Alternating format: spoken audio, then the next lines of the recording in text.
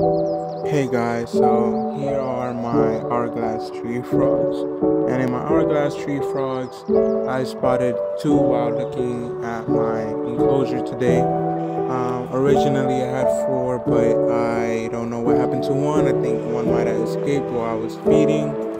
At one point, I explained that a couple videos back, but here I spotted two of the three that are in there currently. And you can see, I believe this is the female because this is the biggest one that I got. Again, same one. I believe this one is a female. Again, this is the same one, just a different angle.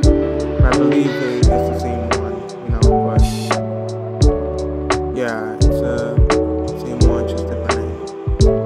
And then in a second here, you'll see one that I believe is a male because he's a lot smaller than her. So you'll see that one in a second. But yeah, these are my hourglass frogs.